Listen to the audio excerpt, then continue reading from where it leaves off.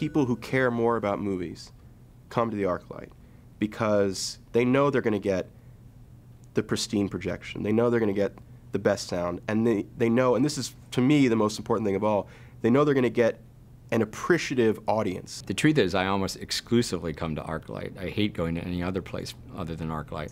We spend so much time making sure that our image and our sound are correct, and we can count on seeing the film the way that we intended it to be seen when we come to an ArcLight. I can say the respect for the filmmaker's vision, because there's a lot of exacting standards that go into making a film for the audience, and it needs to be reproduced and played that way, and the ArcLight does it like no other. I actually live in this general neighborhood. I won't tell you where, and have been coming to the ArcLight from the minute that it opened.